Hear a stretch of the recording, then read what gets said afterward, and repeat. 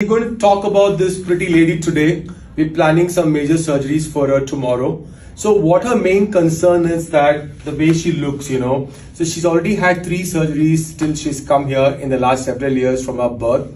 So if you look at her, the first issue is with the forehead. The main area is from the forehead till the upper lip. So this is the part of the middle third of the face and upper third of the face. And here her eyes are looking outside because the bones on this part, the lower orbital rim, the lateral orbit, the nasal bones are all stuck in. So we're going to be doing a Lipo3 advancement for her tomorrow. Lipo3 is otherwise called as a craniofacial disjunction, which means we're going to disjunct the cranium from the face, and the entire face is going to be moved downwards and forwards by 12 millimeters. That's